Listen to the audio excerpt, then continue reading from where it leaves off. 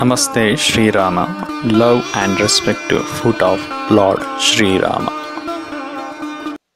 Question number 141. The vise is used in a forging shop for bending and forging work is the option A bench vise, option B leg vise, option C anvil, option D machine vise. The correct answer is for question number 141, that is option B leg vise.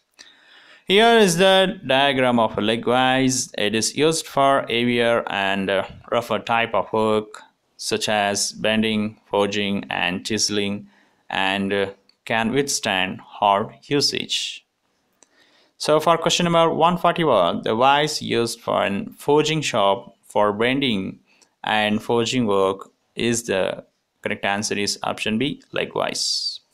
So next, subscribe this channel, click the bell icon and also share this video to your friends on Facebook and WhatsApp group. For more videos, check the playlist or home page of this YouTube channel. Question number 142. The generally hand tap set consists of the following number of taps. So option A 66, option B 3, option C 1, option D 2. The correct answer for this question, that is option B 3. So here the diagram of hand taps set. The set of standard hand taps consists of 3 taps. One is taper top and bottom and mid. So for these questions, the question number 142, generally hand tap sets consist of the following number of taps. That is option B, that is 3. Next question, question number 143. The carbon dissolved in iron to form.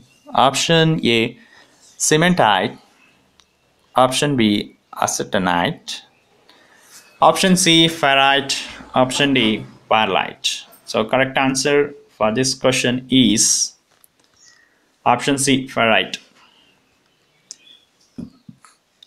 Ferrite. Ferrite is known as alpha solid solution. It is an interstitial solid solution of a small amount of carbon dissolved in alpha BCC iron. So for question number 143, carbon dissolved in iron to form. So correct answer is option C ferrite. Next, question number 144. Generally, tool bits are joined to the tool shank by option A adhesive, option B welding, option C silver brazing, option D soldering. So for these questions, the correct answer is silver brazing. Silver brazing is a joining process whereby a non-ferrous filler metal alloy is heated to melting temperature and distributed between 2 or more close fitting parts by capillary attraction. Silver brazing uses filler metals and alloys such as silver, copper, zinc and cadmium, etc. For question number 144, generally tool bits are joined to the tool shank by silver brazing. So next question number 145. A V-belt is a fit for an option A quarter cross belt drive, option B quarter twist drive, and option C open belt drive, and option D cross belt drive. So correct answer for this question is option C, that is open belt drive. So here V-belt drive. A V-belt is mostly used in factories and workshops where a great amount of power is transmitted from one pulley to another. When the two pulleys are very near to each other, the V-belt are made up of a fabric and cords, molded in a rubber and covered with fabric and rubber. So for question number 145, a V-belt is fit for an correct answer is option C open belt drive.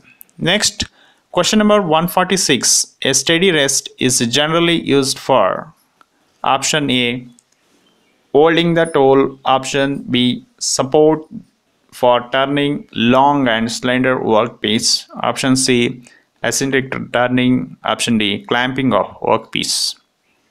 Correct answer is option B, support for turning long and slender workpiece. So for question number 146, a steady rest is generally used for. Correct answer is option B, support for turning long and slender workpiece. So here, this is the diagram of a steady rest. It may be made to slide on the lathe bed waist and clamped at any desired where the workpiece need to support.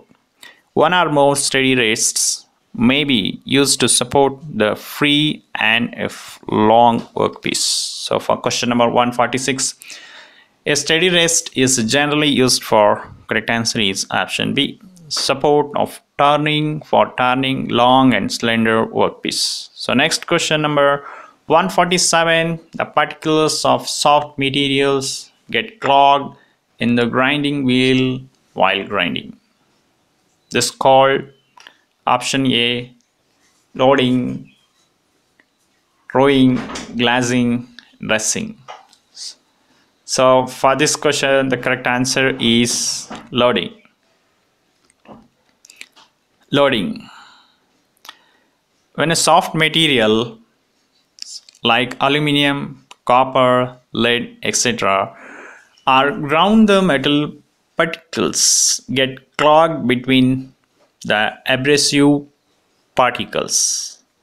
This condition is called loading. So for question number 147, the particles of a soft materials gets clogged in the grinding wheel while grinding. This called is. Correct answer is option A, that is loading. Next question number 148, which of the following is an non-metallic tool material? So option A, high speed steel. Option C, ceramic. Option C, high carbon steel. Option D, stylites. The correct answer for this question is ceramic. Ceramics are non-metallic materials produced by sinterizing process. The main constituent is Al2,3O3. Up to 10% oxidize of Mg, ITI and Cr. Extremely high resistance to abrasive wear and cratering. So for question number 148, which of the following is a non-metallic tool material? So correct answer is option B, ceramics. So next question number 149, the distance between centers of adjacent rivets in the same row is called. Option A, nominal rivets. Option B, pitch of the rivets. And option C, diagonal of rivets. Option D, zigzag rivets. So for this question, the correct answer is pitch of the rivets.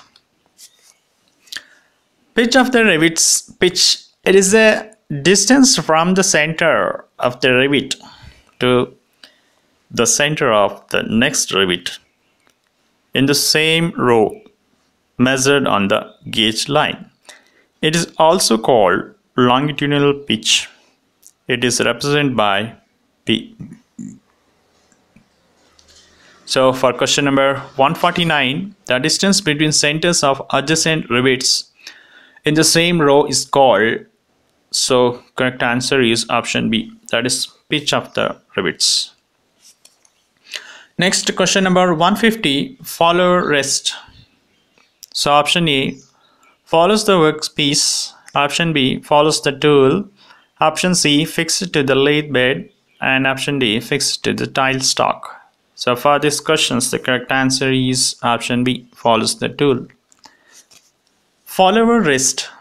The follower wrist has one or two jaws that bear against the workpiece. The rest is fastened to the lathe carriage so that it will follow the tool bit and bear upon the portion of the workpiece that has just been turned. So for question number 150, follow wrist, the correct answer is option B, that is follows the tools. So thank you for watching. Jai Shri Rama.